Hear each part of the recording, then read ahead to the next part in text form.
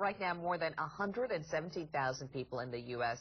await organ transplants. Joining us to talk about how you can possibly save someone's life through donation is Dr. Trevor Reichman from Oxnard. Good morning. Thanks for coming in so early. Thanks for having me here. Why is the waiting list so long? Is it like people just aren't aware, like how they can help, or people are reluctant to do it? I think it's more of there's just a huge need in all of the organs, kidneys, livers, hearts, lungs.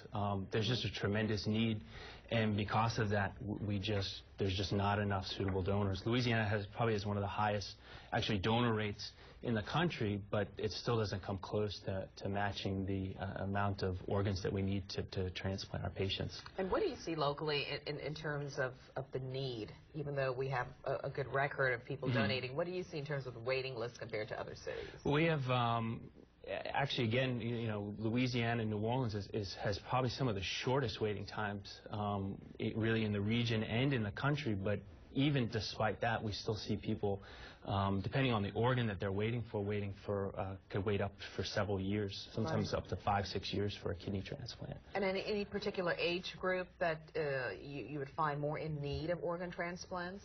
No, not necessarily. I think in general it tends to be older individuals, but we do see infants as small as a couple months old that have liver failure that need a transplant. So it's really the full spectrum of the ages, but definitely tends to favor older individuals. So for those who know absolutely nothing about this, how do you become an organ transplant donor? It's really just registering. It's really as simple as that. Just going down, giving to your local DMV and saying you want to be an organ donor. There's plenty of information online if anybody has any questions or concerns about doing it.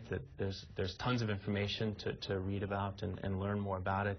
So when you go to the DMV, you have that choice on your license? I believe so, yeah. So, okay, you've got some qualifications, some basic things we've got it on our screen. You have to be physically fit, right? What else? Well, this is actually for living liver donation.